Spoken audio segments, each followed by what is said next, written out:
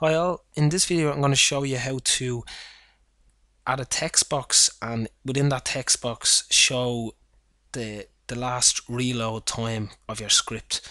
So basically what we're going to do is we're just going to new sheet object, new text object, and in the general tab we're going to type in the following: equals apostrophe reloaded space the @ symbol space another apostrophe. That basically says that what you've written in between each apostrophe is a text that you want to see, space, and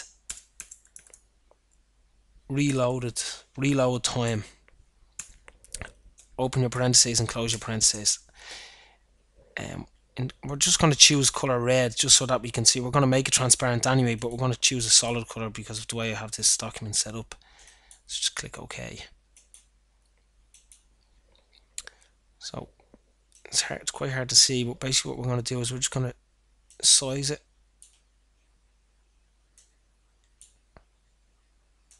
drag it down to the bottom here.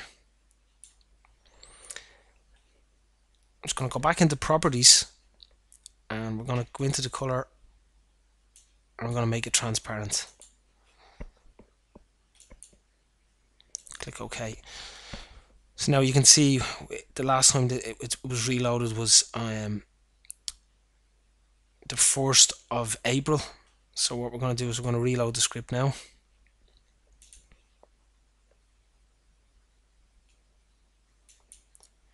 As you can see now the time's changed, so it's now the 6th of April and you have your new time, so you know the last time you reloaded your script. I hope that helps somebody out there. So I'll see you for the next video sometime next week. Thanks.